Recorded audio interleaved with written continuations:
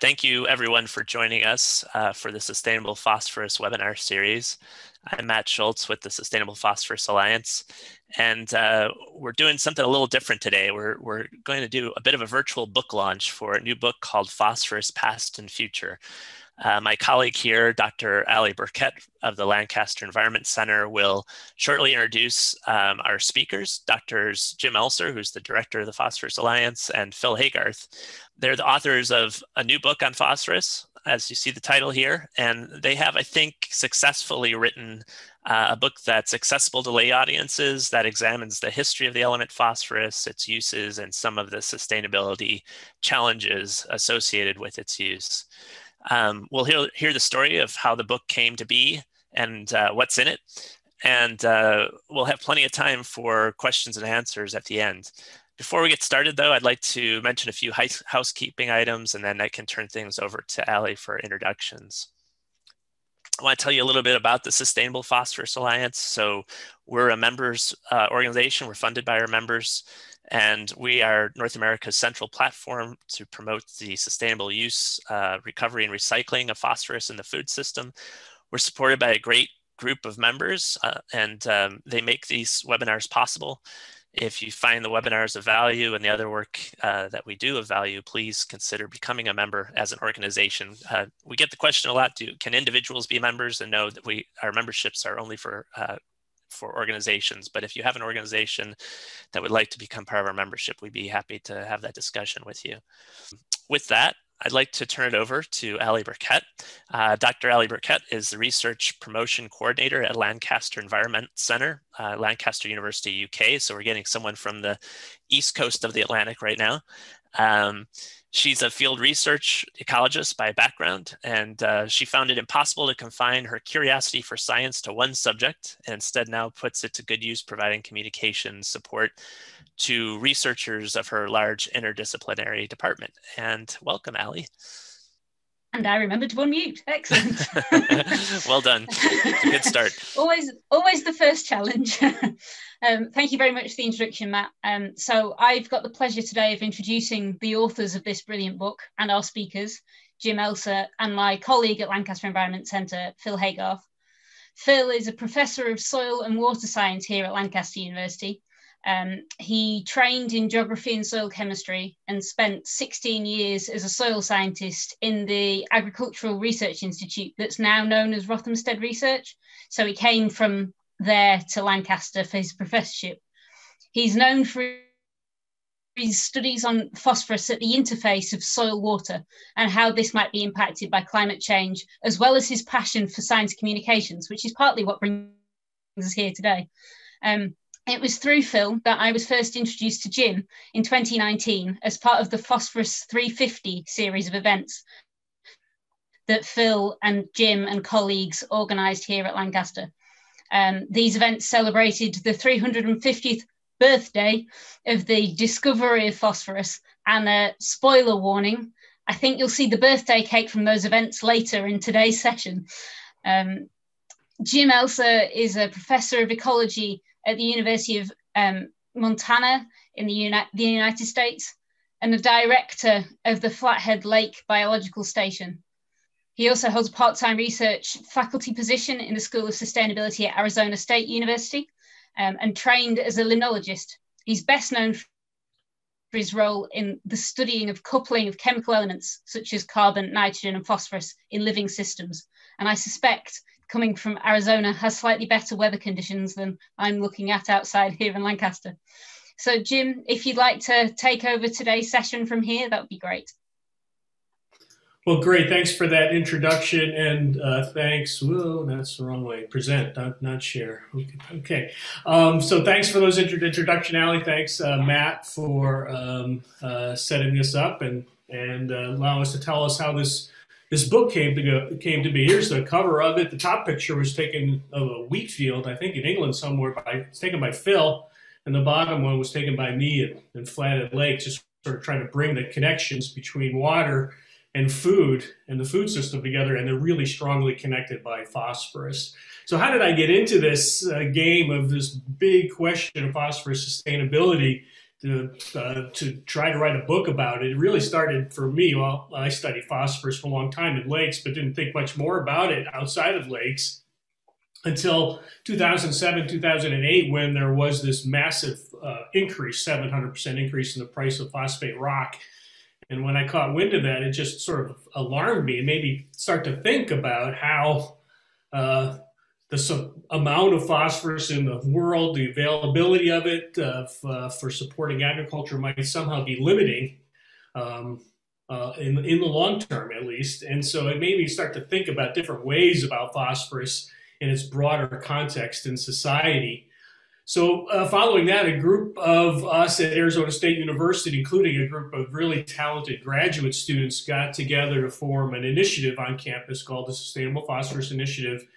Part of that effort was to organize the second International Sustainable Phosphorus Summit on the campus of Arizona State University. We brought together a great group of phosphorus scientists and specialists and practitioners who can form the letter P when given instructions, as seen here. And this is the first time actually I met Phil Haygarth, and here we are actually up here standing next to each other in the letter P, but we really didn't know each other real well at this point. But this was a really tremendous event, and it started for the first time to bring me into a broader awareness of phosphorus and how it works in producing food and in the food system. Soon after that, I just decided I would need to write a book to make the story of phosphorus more widely known. Around that time, my sabbatical was being planned and taking place, and so I started to outline some chapters of the book, rough out the contents of the book, sent out book proposals to various publishers, started my sabbatical, began to write. This is now the fall of 2011. The reviews of the book proposal came back, and at that time I decided to go with Oxford University Press to publish the book. And during my sabbatical leave, which was in Bariloche in Patagonia, in Argentina, I wrote the first 3 chapters of the book, and I felt pretty good about my productivity. But then the delights and attractions of Southern South America began to play out, and I found myself making wonderful trips all around South America with my partner Monica, and we had a tremendous time. But I didn't get a lot of the rest of the book written. The sabbatical ended, as they always do, too soon, and the book had not made enormous progress.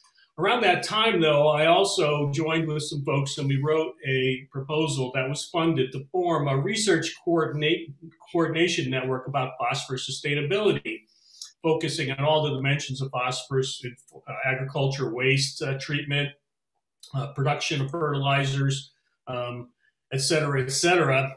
And this was a tremendous opportunity for me to learn from a lot of really, really bright people about all these different dimensions. And a lot of the information and knowledge that I was able to bring to the book came from the amazing folks who are part of this RCN effort over the years.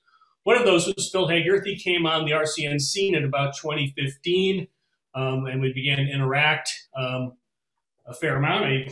He invited me over to Lancaster to give a talk and hang out for a while. And in 2017, I popped the question about whether he would like to join the book project with me, because I realized that I wasn't really going to finish the book unless I had some help. And I needed help, especially in areas I wasn't an expert in, like soil science, for example. And Phil's an absolute expert in that. So I'm going to turn over to Phil now, and he'll pick up the story. Phil. Jim, it's so nice to see you, Jim. It's a shame we can't be together for this moment. We've been talking about it a long time. But the bonus is that we've managed to get many more people from around, all our friends from around the world to come. So it's great to see that everyone's able to join us, and thanks for showing up today. We really appreciate that. So I'm just going to take you into where I came into the story. I came into the story around about 2015, and it all started with a late night margarita, because Jim's really good at mixing up a cocktail. And I remember we were in this beautiful resort in Arizona, in the desert, and he suggested, he said, I'm working on this Phosphorus book, and I just can't get going. I've got stalled. I'm going to need some help. And I went away and I thought about this a little bit. Then time passed, and we got together for a lunchtime walk when we were next together in May 2017 in Washington DC. And we went for a little lunchtime walk. We're a little bit more sober this time. And he gave me a bit more of a serious reflection. And he said, I think I need a bit of help with this book. Maybe I should have a bit of help with this book. And I'm thinking, maybe he's going to ask me. And then soon after, the email came. And so, hey, I was aboard. And it was a thrill to join and to be asked with such a great colleague to join in. And we really have, we have such a natural rapport, and we get along so well. It's such a fun experience. So it all started. For me, I joined in 2018. In May, I went over to visit Jim and his colleagues and his partner Monica in Montana at Flathead Lake, where he's director of the research station. And I spent some time there. The idea was to learn about the book, to learn about the project. And we sat down, and I got this lovely little cabin by the lake. You can see the view there in the corner. And I was sat down, and I started writing. And every now and then I'd get tired and I'd go up to Jim's office, and we'd go on the storyboard, and we'd be mapping out and planning the ideas. And if you could look at one of the slides here, you can see one of those sessions in Jim's office where we were conceptualizing some of the things that we wanted to talk about. Because the great thing about doing a book is that, we normally write science papers, but if you write a book, it's a different way of thinking, and you can kind of free your mind a little bit and think more creatively about some of the things which perhaps peer review doesn't allow you to do, and you can be more creative. And we had some real fun doing that. So we started the writing. If you go to the next slide now, please, Jim. And so then this took us through to 2019. Now, 2019 was a really key year, because 2019 was the 350-year birthday since phosphorus was first discovered by the alchemist Henning Brand. So that was kind of a big kind of peer pressure thing, because we really wanted to get the book out for the 350 birthday year. We thought we got to finish the book in 2019. So 2019 was definitely the kind of really busy year. Excuse me, can you go back, Jim? That's the one. So yeah, stay with that one. 2019 was the busy year. We had lots of Zoom meetings. We used a Google Doc, which was a really great way to write a collaborative book. I'd get up in the morning, Jim would get up in the afternoon. We'd be both editing it live. We'd be changing each other's text and having little friendly bickers about what to write and all the rest of it. But it worked really well. And then we actually managed to get a couple of trips in. I went over to Arizona earlier in the year, did a little bit of mountain biking. We always tried to fit a bit of that in if we could. Later in October, we had another birthday party celebration over in Lancaster. And you can see he was cutting the cake there with our colleague Helen. And we were successful. We submitted the book to Oxford University Press on the 4th of December, 2019, just inside the deadline for the birthday year. So back to you, Jim. Great. So the submittal of the book is, of course, not the end point of the work. There's still a lot of work left after the draft goes in. And so we had to, for example, design a cover and approve it. We had to build the index of the book. And then we had a lot of ideas about figures and drawings and illustrations, but they were rather crude and needed to be redone. And we brought in a professional illustrator to do that. And that all allowed the final draft to be submitted in the final publication. The first version of the book appeared available in the United States in December of 2020, and I believe it will soon be available in England, like next week or something like that, very soon.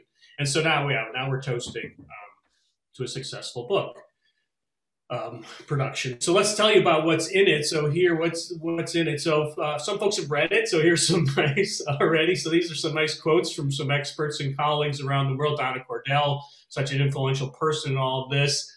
Václav Smil, a world-renowned biogeochemist and scientific advisor to Bill Gates, I think, has commented on the book. And Nancy Rabelais, a tremendous researcher on the Gulf of Mexico dead zone, have all been kind enough to provide comments about the book that are provided on the website and elsewhere that you can check.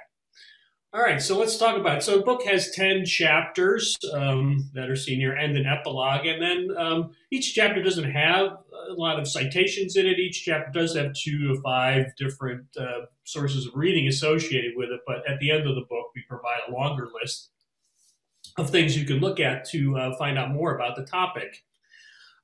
P is for preface. So we start out, of course, just thanking everyone. So many people to thank. Many people from the Phosphorus RCN, many people from Lancaster University, Arizona State University, and of course our families, right? And then, of course, we have to thank the 15 protons who cooperate to form a phosphorus atom.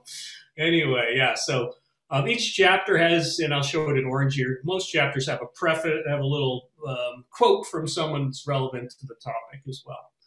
All right, chapter one. Chapter one, what do we do in chapter one? We describe the main outline of the phosphorus cycle globally, how phosphorus moves around. And then we also walk the reader through how they encounter phosphorus every day in their lives, from their toothpaste to their food to their trip to the laboratory and other places as well, and then introduce them to this shocking fact that I can stop a cocktail party conversation dead in its tracks by saying to someone, did you know that you have about a pound and a half of phosphorus in your body right now? So people sort of don't know what to say after that, but I always find it surprising that they don't know that, and they really should. In any case. All right, then chapter two. Chapter two, we talk about where phosphorus comes from, what it is as an atom. Right? We talk about the actual atomic structure of phosphorus. We talk about how it's formed in stellar nucleosynthesis at unbelievable temperatures and pressures when stars are exploding and the like. And we also, of course, give the recipe for purifying elemental phosphorus from urine. That was Henning Brand's approach 350 years ago. So that's chapter two. It's all about the sort of the physics and the chemistry of phosphorus as a chemical element. Chapter three is about how important phosphorus is in almost every aspect of biology. Phosphorus is everywhere in biology. It's in DNA and RNA. You can see it here. It's these little gray blobs here. They sort of connect the letters of DNA and RNA to each other. Really essential role. So involved in the most important molecule in energetic metabolism, the molecule called ATP.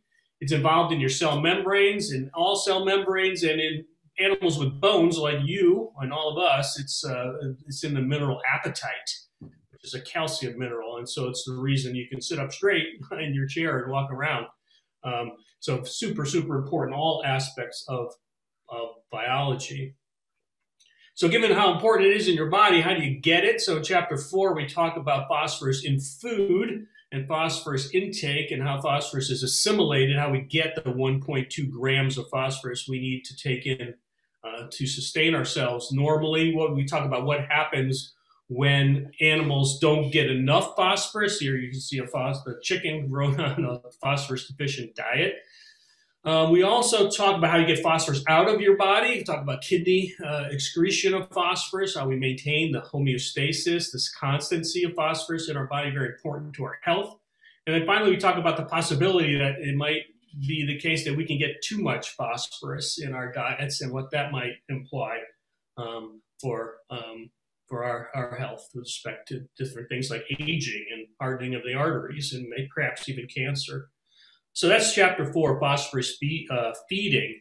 So next we're going to talk about phosphorus growing, Phil, and I'm going to get phosphorus into the food.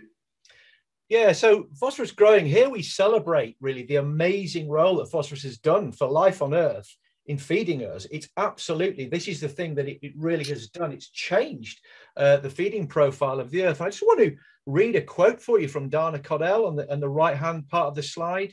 And she says, in a world which will be home to 9 million people by the middle of this century, producing enough food and other vital resources is likely to be a substantial challenge for humanity. And the key point is that we explore here is that phosphorus is really driving that. It's really playing a critical role in that. If you look at the main big slide here, the graphic, below the quote, you can see that what we do is we chart back. We use one of Dana's slides, which celebrates the long-term use of phosphate rock and its production. And it's really looking back at its use in agriculture over the years as a fertilizer for driving crop production. You can see that midway through the last century, it all took off. It all exploded, if you like, and really helped with feeding the world and you know, all that food production. And so what we do in this chapter is we go right into this important subject. We explore the history of agriculture, the history of phosphorus use, and then we explore, you know, this kind of acceleration with the use of phosphate rock. However, this is a kind of important turning point in the story, though, because it really, you know, what we try and do is we try and remind the reader that the Earth, right, it's 4.5 billion years old. That's pretty old, okay? But we've only been mining rock phosphate, that's the kind of browny red bit on that slide, for about 100 years or so, right? So that's a tiny pinprick in time, but that's a massive change potentially for the Earth system, which brings me nicely to the next slide. Yeah, so consequently, so we've done all this really great stuff and we've kind of started feeding ourselves with phosphorus in agriculture.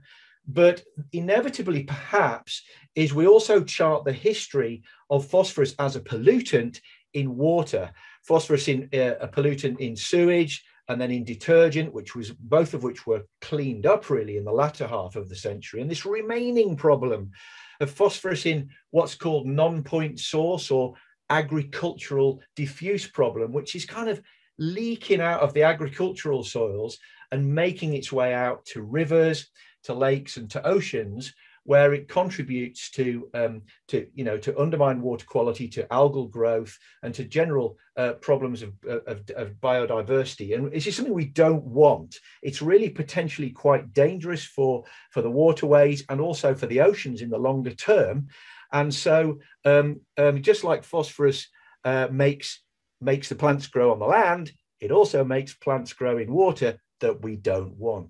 And this slide, I've got to just mention this photograph. What an amazing photograph. Jim calls it Lake 226. He calls this photograph the most powerful image in the history of limnology. I think it's in Ontario, somewhere in a province in Canada. And this is an experiment, I believe it was in the early 1970s, and they put an impermeable membrane across the lake. And in one part of the lake at the top, they added carbon and nitrogen, and the bottom part they added carbon and nitrogen, but they also added phosphorus. And you can see how compelling that is, what it does in the pollution story. And we explore this, and we explore the potential for climate change to make this worse, which takes me on to the next slide, please, Jim. So in chapter 7, we kind of reflect on what we call phosphorus awakening. This is a kind of global or it's all really about people. It's about our awakening to the fragility of our reliance on phosphorus reserves, on phosphorus reserves and rock phosphate, because phosphorus really is not a limitless resource. And this came into an acute sense of focus around about the early 2000s after the price crash. And it really is important to draw attention to. It only comes from a few places in the world. About over 80% in the estimate shown in this slide is from Morocco, just a few localities in the world. And there is certainly a debate which we address about limitations to supply. I mean, it's quite controversial, people discuss it, but it's certainly a debate which has to be had. And so we talk about this thing about people grappling with what they call a wicked problem. It's this nexus, this overlapping problem of phosphorus being really good for food, it's really bad for water, but then we've also got this resource issue in that it might be running out and it only comes from a few places in the world. And so there's a kind of fragility there as kind of an awakening came around in the world. And so the chapter charts this upwelling of awareness, celebrating some great new thinkers, some people that led us forward there, Dana Cordell, David Vicari, amongst other great names that have taken this forward. And there's a real emergence of groups, of alliances, of new people thinking and pushing forward the initiatives. And really, probably this book came as a result of that start, which came at that time. So to the next slide and back to you, Jim. Yeah, thanks, Phil. So this, in chapter 8, we start to talk about the solutions. We've raised the problems, so now we don't want to walk away, leaving you hanging. So we want to Jim's dropped out. Yeah, we talk about how it is we're going to go forward to have a better future for phosphorus in the food and water system. And so this is another nice figure adapted from Donna Cordell. She projecting phosphorus into the future and how we might begin to reduce our reliance on mined phosphate rock and begin to use less phosphorus to produce food by doing things more efficiently and by recycling phosphorus as well. This chapter deals mostly with things that we can do to reduce increase the efficiency of phosphorus use in the food system, thinking about food production as a system. One of the things we can do is the top part of this slide. We can change our diets, replace meat in our diets with non-meat sources of protein. We talk about exciting developments in the area of synthetic meat, impossible foods coming on the scene, stem cell meat starting to emerge. So a lot of exciting developments there. So changing diets is an important thing that we need to do. Food waste all around the world, about 30% of food is wasted before it gets to the consumer's mouth. It happens different parts of the supply chain in different parts of the world, but less food waste will definitely help. We talk about things we can do on the farm and in agricultural practices to improve the ways that crops take up phosphorus, to do a better job of that, ways we can apply fertilizer in a better way that allows less of it to leave the system. So we talk about that. And the other thing we talk about is sort of system level things we need to do and emphasize that fertilizer really should be used to grow food. We use a lot of fertilizer for a lot of other things like bioenergy production and corn ethanol and the likes of that. And that might not be considered the best way to use precious fertilizer. We might be we should be looking at other aspects of and approaches to do those kind of things. So that's chapter 8. Chapter 9 is about recycling. So how do we start to replace phosphate rock in the medium to longer term so that we can have an indefinite supply of phosphorus to produce our food? And so there's all kinds of innovation that's emerging right now that's capable of recycling phosphorus and other resources from food waste, from animal waste, food waste up there twice, and human waste. So we need to be doing that. So there's bioenergy in that waste, there's nitrogen in that waste, there's phosphorus in that waste, and we ought to be extracting it before we get rid of it. We shouldn't be wasting that stuff, right? It's a resource, not a waste. And so that's what chapter 9 is about, how we can close the loop and create a circular economy around phosphorus is what we really need.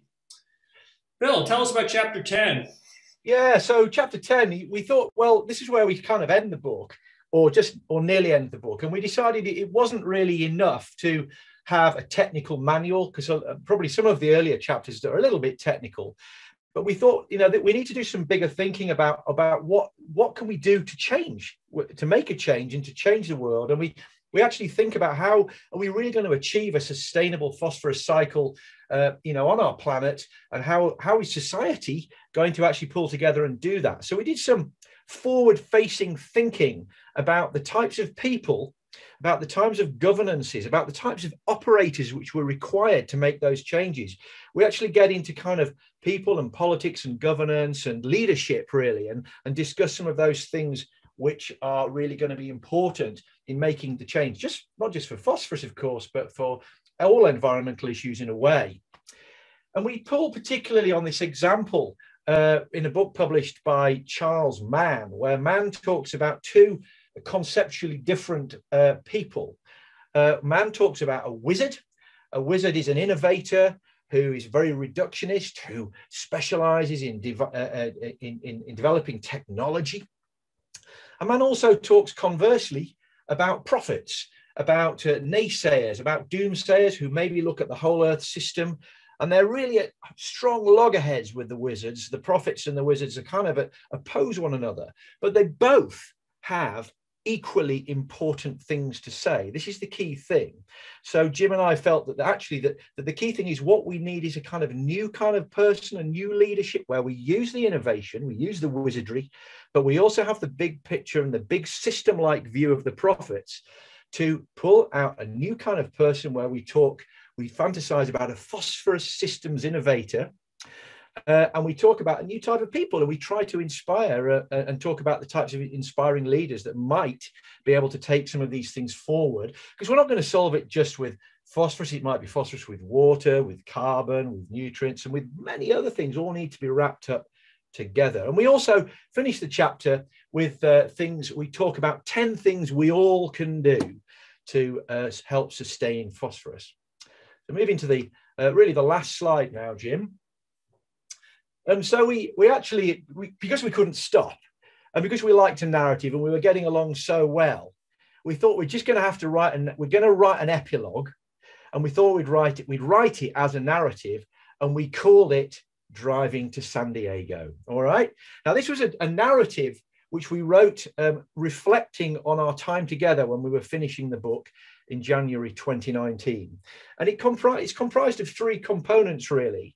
It starts off with a transcript of a creative 3-way conversation between myself, Jim, and Matt, who's hosting the webinar today, brainstorming, just trying to think fresh thoughts, new thoughts, opening our mind to different ways of thinking about what we can do with the phosphorus problem, fueled by some very nice American IPA ale. And that really helped. We had some quite nice ideas, some free thinking.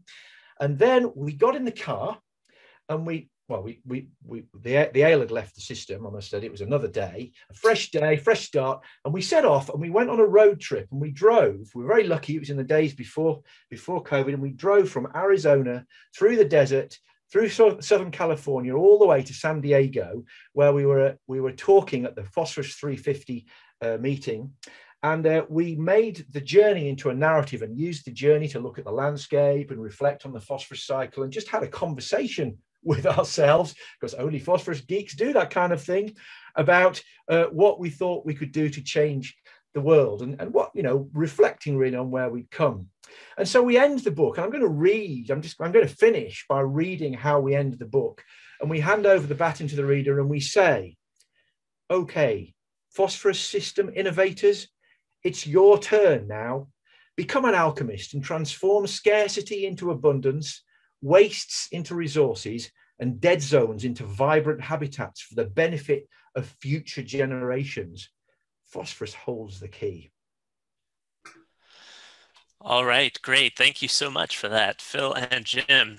That was a great description of the book. And I have to say, I have a friend who has read parts of the book who has no technical background whatsoever, and she understood it quite well. So I think that speaks volumes, because these are very complicated issues if you really dive into them, and you can get a PhD on any one of these chapters, really. So congratulations on that accomplishment. Thanks, Matt. Yeah, we have some questions here, and Jim, I'd like to start with a bit of a personal question. Okay. You mentioned my name a few times in the book's epilogue, and we can reflect upon the central role I play in your life later. But one thing I noticed is you actually misspelled my last name several times, and I was wondering if you could speak a little bit about the struggle of writing when spelling is such a challenge. Are you kidding me? No. I did not realize that. At least I hope I thought this was a great opportunity to put you on the spot. So very embarrassing, because it's usually my name getting misspelled. At least we don't spell phosphorus wrong, I hope. Yeah, you got it right. You got that right. Well done. Oh my God, there was a T in it. You're right. Yeah. The T is unseen, like the P in swimming. And speaking of P, what's the main message you'd like readers to take away from your P book? What's the main message? The main message is that phosphorus is an important, key part of their lives, and the quality of their lives, and taking proper care of it is critical for assuring a viable future for their future generations. Great. Ellie, it looks like you might be having some technical difficulties here, so we were gonna switch back and forth and ask some questions here. But I think Ellie's having some tech problems. She may jump back out here in a minute. We have a couple questions from the audience, and so maybe Phil, you could take the first one here. What work has been done on phosphorus recovery from urine and/or generation of struvite from wastewater treatment plants? Yeah, there's been quite a lot of work done on those kind of things. I mean, that they certainly show some promise. What we need to do is to try and make it more mainstream and more widely adopted, really, to try and take these innovations forward. Struvite is a product that comes out of the waste system, and it shows great promise for recycling phosphorus, but we can do so much more. And Matt, can I just come back to your earlier question Sure. as well about my spelling of my name? No, it's just about what we want people to take. The reason this book had to be written, it's kind of like phosphorus is like this Cinderella element. Everyone talks about carbon and nitrogen. Oh, it's nauseating. We've just got to get phosphorus. There it is behind me. We've just got to get it out there. And the message is it's central to our life. And if we mess it up, we're going to mess up the world's, the Earth system in only a few thousand years. It's really, we've just got to get that message out there. Yeah, it's kind of the ugly stepchild of the other elements, and you're right. That's why we have a Sustainable Phosphorus Alliance. Right. And so, Jim, maybe I'll ask you the next question, and I promise this one will be easier. Or at least kinder. So, where and when in society did we go wrong? And why have we gotten ourselves into this phosphorus mess? What lessons can we give to those countries who still need to use more phosphorus? Where did we go wrong? Yeah. So I think that we have it's partially this wizard prophet problem, right? So we have a lot of great wizards focusing on the crops, the farm production, right? And they did a great job in massively increasing food production, both in total and in per unit per square area, and even per unit phosphorus, right? But we never thought real hard about how to deal with all of that phosphorus once it's unleashed on the Earth system.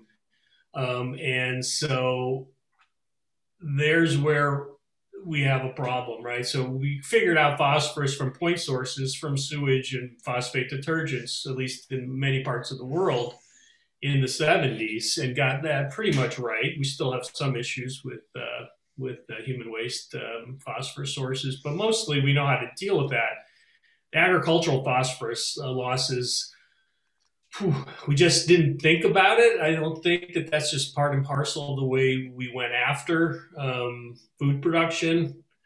And because, for a long time, it's still fertilizer's relatively accessible for many farmers, not everywhere in the world, but it's still pretty cheap out there. It's not at the top of mind of our agricultural system, the way it works, the way we incentivize and disincentivize things. And so diffuse pollution, very hard in the United States. Of course, the problem is, that only something that comes out of a pipe is subject to the Clean Water Act. And so we're relying on voluntary measures and a lot of and sorts of feedbacks to operate, and they're not doing the job at the level they need to right now. Phil, anything to add to that?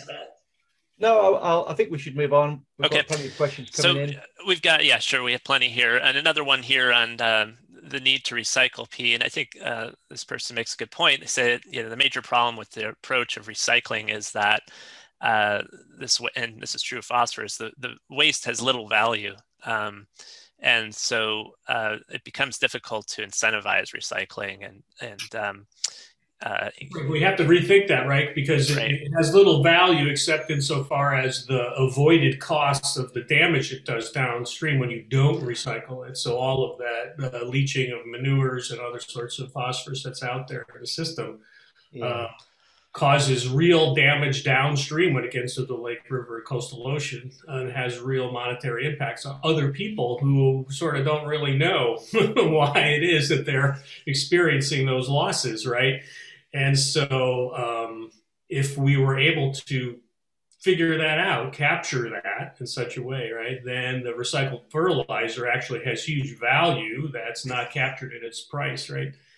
The other thing is that, in the agricultural community, I mean, it's not so long that I was working in Agricultural Institute and, farm waste was called farm waste. And actually what we need to do much more efficiently is celebrate the nutrient value of that manure and that it's incredible how long it takes to change the culture, and there is a very strong reliance on the application of the new phosphorus, but actually we need to just really still need to up the agenda on the recycling and the value of all the nutrients in the animal dung and the manure. That is a great opportunity for recycling. Yeah, sure. Jim, this is a good one for you, I think, and you, Phil, obviously you can chime in too. But what's your view of the peak phosphorus narrative? Is it helpful or is it too deterministic? Yeah, so just for the sake of the listener, really, this idea of peak phosphorus, it became really quite a controversial thing.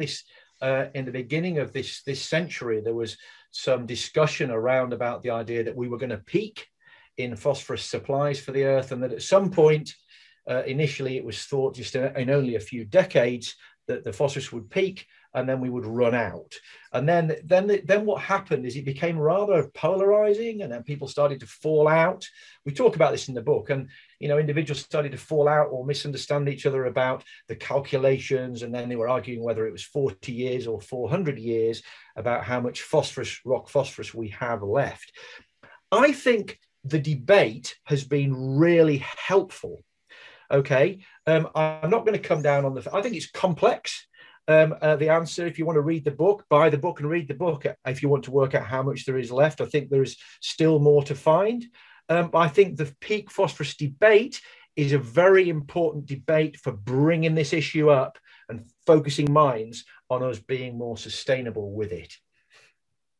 We're never going to run out of phosphorus. It's always out there, right? It's not like fossil fuel energy where you break a carbon-carbon bond and that energy's gone forever, right? It's lost, essentially. So phosphorus is always going to be out there. So it's always going to be a question of how much are you willing to pay? And right now, even with the price higher than it was before the phosphate price spike, phosphorus is still pretty cheap. And that's one reason why, recycling phosphorus doesn't have the payoff that it could otherwise have, right? Because the phosphorus is still cheap. So it's how much you're willing to pay. So I'm not worried necessarily about running out, quote unquote, of phosphorus. What instead the issue is who has access at what price, under what trade conditions. Sure.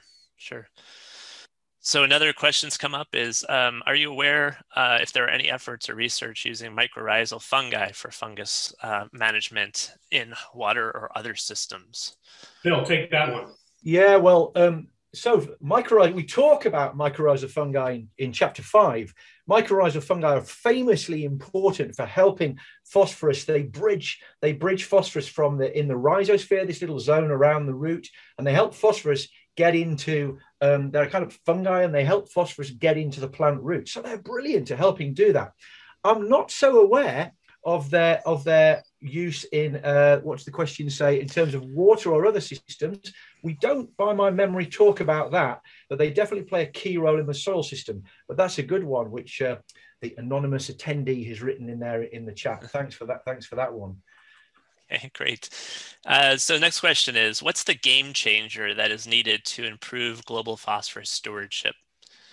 It says we know what we need to do and how to do it, but why the barrier to change or inaction? Great question. It's a great question, Shane. I'm going to slightly dip it. Well, I'll give you 2 pointers to my answer. Okay. Firstly, what's missing is it's just not on the table. That's the problem. It's so complex that we've got to get it right up there with carbon and nitrogen, and then we'll start tackling it together. It needs to be integrated and wrapped up with these other problems. If we just start dwiddling around with phosphorus, that won't be enough to raise the attention. So we've got to mix it in with waste, carbon, nitrogen, water management. That'll change it. This book is trying to get it more on the agenda. That's what we're trying to do.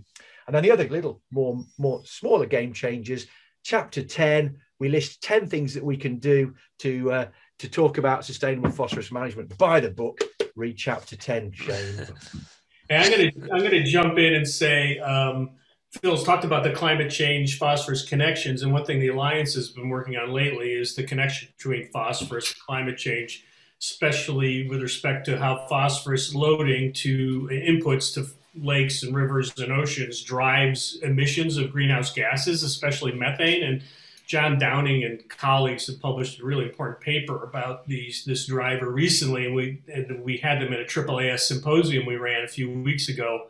And they estimated the present value costs of phosphorus driving greenhouse gas emissions in terms of future mitigation of order of, correct me if I'm wrong, $6 to $70 trillion.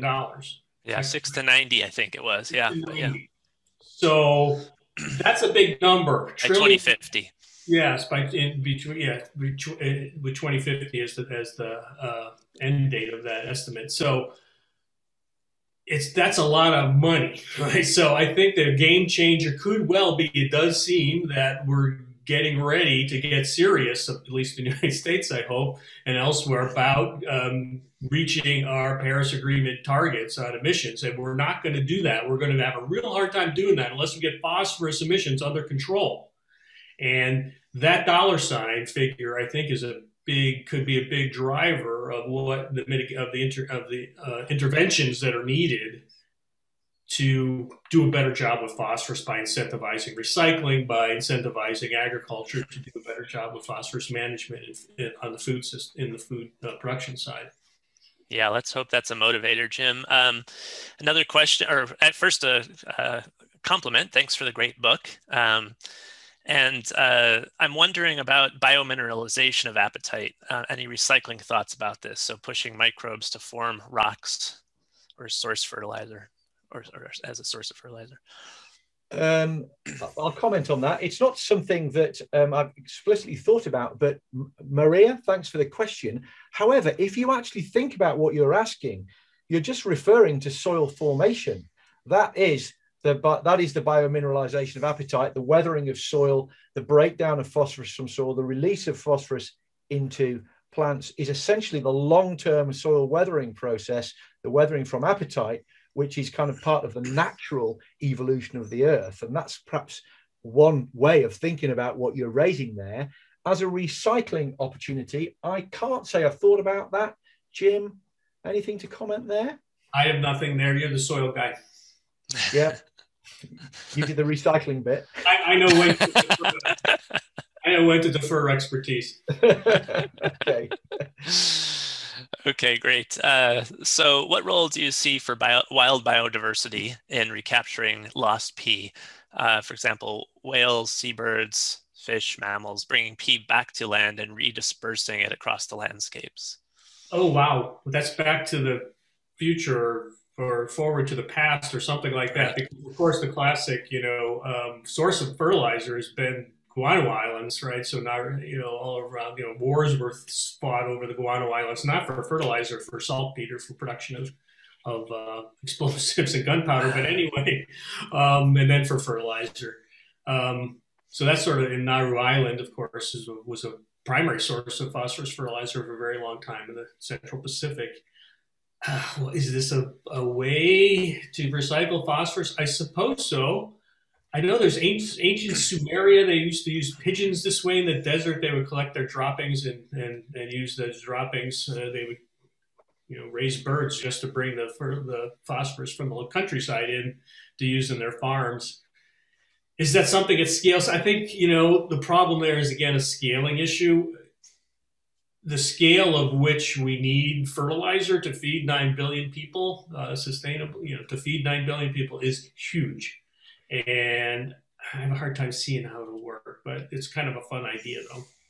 But also, if you just add, it's a little about, if you think about, it's in a way, it's what's been happening in Earth evolution, and it's just really, that's what's been happening, and over the long term anyway. Whether it would make a change, I'm not sure. Over the long term, what happens, right, is that biogenic phosphorus builds up in the bottom of the ocean, gets metamorphosed to phosphate rock, and eventually those things get uplifted. Very long term. Back onto land and then goes back down to the ocean again. That's the ultimate recycling process, right? So ultimately, all phosphorus is recycled, even the stuff we are mining. We've just sped it up like massively.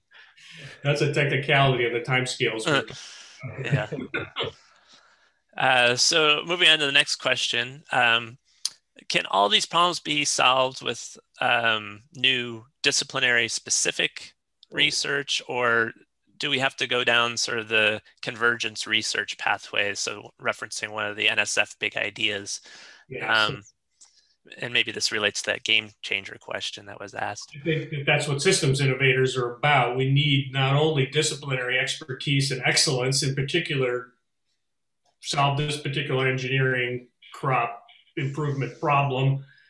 We also need innovators on the profit side, PROPHET side, to detect in a better way what's going on in the environment and how good or bad a job we're doing with phosphorus management in our system. But those are the prophets and wizards paradigm. But also, yeah, we need a different way of a different sort of person and a different sort of research enterprise that is the systems innovator concept. Phil? Yeah, we've just got to start thinking differently. I really don't believe that individual disciplines will solve it. I think that if we go too deep into the wizard side of the wizard and the prophet, that's that's just as bad as going too deep into the prophecy side. We've really got to find new ways of working together. It's a bit like tackling global pandemics, really. We've got to find ways of mixing it up, listening to one another, taking new leadership. And it's not all about gawky soil or water scientists working together. We need some political leaders out there as well. We're just trying to start the debate. Yeah. This is a nice question. Why does phosphorus exist in so many forms? Why can't it just be P? Well, exists in forms. Well, there are. So in other words, there's phosphate, there's organophosphates, there's phosphine, there's phosphonates. It tends to be happy in its oxidized state. Phosphate, that's the most common form. It settles in that form. So with the oxygen there, it's the phosphate form which is stabilized. It's hardly ever found in its elemental form in the environment. So, the most common form that we think of is phosphate. That's phosphorus with oxygen. I could go on about other forms, but it's probably not appropriate here. I've got some real passion about some of those forms. Well, phosphine got a lot of attention recently when they detected it, or thought they detected it in the atmosphere of Venus. It turns out that might have been an anomaly of some kind. But in any case, phosphorus, the good thing about phosphorus, when I think about nitrogen, forget about it. It's got all these stable forms and crazy redox cycles and stuff. And phosphorus, relatively simpler thing. 99.9% of the phosphorus you'll ever meet in your life is in the form of phosphate. Yeah. It's got 4 oxygens attached to it. And just to speak the obvious for the listeners which aren't such a scientific bent here, it mostly does not have an atmospheric component like carbon and nitrogen do. Mostly phosphorus doesn't. We do have this thing called phosphine gas, but it's kind of slightly fringe. It's very interesting, but I don't think it really holds the key to the future. It's very much a specialty topic among phosphorus people, which I'm interested in. Yeah, I believe there's some new Nature article on phosphine and climate change that's out there and still waiting to dig into. So, there was a hypothesis, I think it was presented in your book actually, about bones having evolved as a way for animals to store phosphorus. Am I getting that right, Jim? That's my crazy idea. I'll take. That's such an interesting idea. I wonder if you could. Well, yeah, it was inspired some work we did in Mexico, where we worked with stromatolites, which are mentioned in the book, an ancient form of life in a very P-limited environment in Mexico called Cuatro Ciénegas. And we discovered that when we added a little bit of phosphorus to the water, the stromatolites took it up. They had more phosphorus in their biomass. And then when the snails ate them, the snails did better. They grew better. And they thought, the snails are phosphorus limited. Cool. So then we added more phosphorus, and the stromatolites, the next year we did a new experiment, added more phosphorus. The stromatolites got really phosphorus rich, and the snails died. And it was clear that they had gotten too much phosphorus in their diets. And then Then we found a bunch of other studies that showed that, yeah, you can have too much phosphorus in your diet if you're an animal and it has some kind of toxic effect or whatever. So then we speculated, and this is where we really went possibly off the rails, but we got pretty speculative. We noticed or noted that the Cambrian explosion, which is sort of the appearance and diversification of major animal life forms, including vertebrate animals that have bones, it was simultaneous not only with an oxygen increase in the atmosphere, but with a gigantic increase in the deposition of phosphorite minerals. And that was a sign more and more phosphorus was coming off the continental shelves into the oceans and becoming available. We hypothesized that animals, proto-animals that existed at the time, were used to being phosphorus limited. They had all of a sudden they had all this phosphorus available in their food, and then they were like, too much. And then someone got lucky among those individuals, and they figure out a way to complex that excess phosphate as apatite as calcium phosphate and prevent the toxicity effect. Pretty wild. I had to wave my hands around while I did that, so you could tell that it's strictly hypothetical.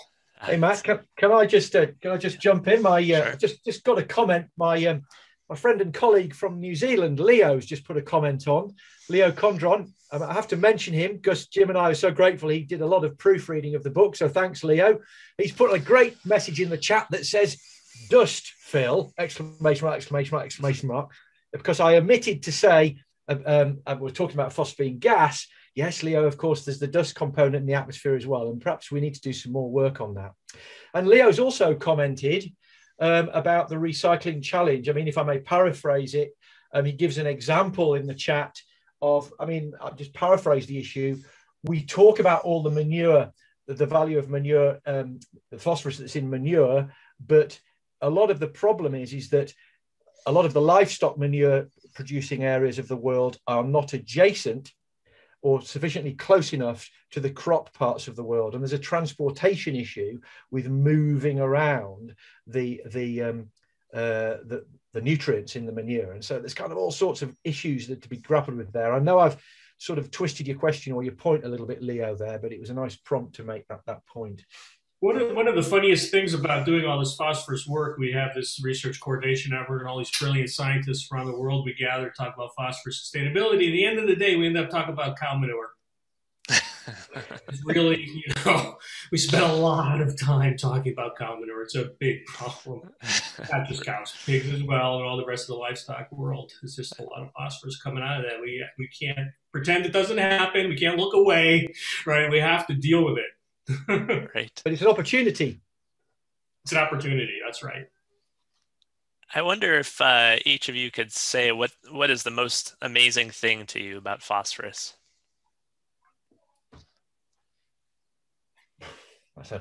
I think it's just amazing to know that this chemical element can function so broadly as I call it a biological accelerant. It is just like this. You put it in systems and they go faster in general. They just go. It's just the thing you need to make life go. Yeah, it can do so much good and it can do so much bad. And it's that tension that has to be managed. It's like the good and the bad. We joke about phosphor heaven and phosphorgeddon. And it's about getting that balance right. Which is the challenge. We've gone crazy in the last 100 years. We need to kind of be a bit more reflective if we're going to manage the world for another few billion years. Yeah, that's a great point, Phil. I think maybe that's a good spot to sort of wrap things up. I just have a couple announcements that I want to make, but before I do that, I want to make sure everyone knows where to buy the book. You can buy the book at Oxford University. That's so good.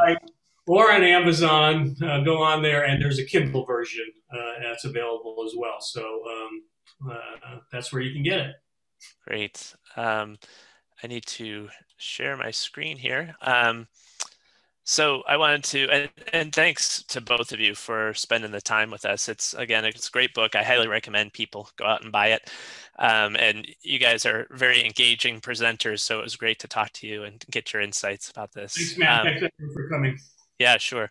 I wanted to let everyone know before we close out that we have another webinar scheduled on May 20th. It's called Managing a Legacy of Phosphorus. And again, we've got a great panel of speakers there, as you can see here. You can register via our website, which is Phosphorus, spelled correctly. Not OUS at the end, just US at the end, phosphorusalliance.org. And you can go to our activities page and find the webinar registration links there. Also, if you register for our newsletter, which is only quarterly by email, you can find out information like this, where to find this video that's going to be coming online the next week, where to come register for this webinar, etc. The last announcement I want to make is Phosphates 2021 is coming up next month, and they're going to do this virtually. This is the big conference for the phosphates industry. If you're a Sustainable Phosphorus Alliance member, you can get a discount, and you can contact me for a discount code. So I hope you can make it out to this as well. So with that, I think we'll close things out. And once again, would like to thank our panelists. I'd like to thank Ali too, although she seems to have had technical difficulties and dropped off there at the end, but she helped us a lot. And thank all of you for coming to the webinar today. Thank you.